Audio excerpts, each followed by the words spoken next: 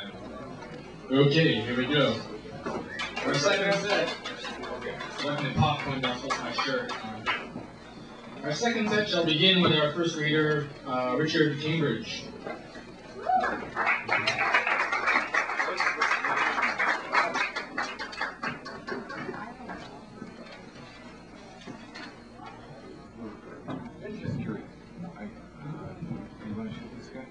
Yeah, okay, says Cameron. This first poem is called All Your Sources.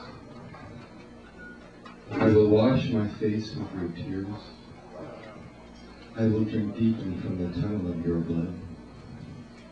I am water lapping at your shore, seeking shelter in your harbor. My roots burrow into your earth, seeking out all your sources.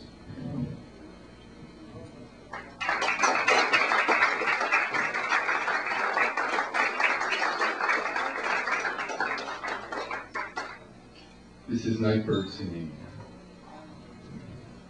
Nightbird singing, its throat quivering, so thin in its singing it splinters the night, and guides my tongue to your lips, to your thighs.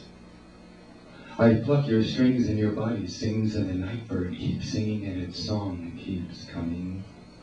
A beacon of sweet singing on the scent of the night.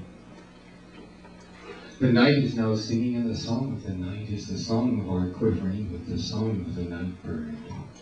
So full is the singing on the wings of the night.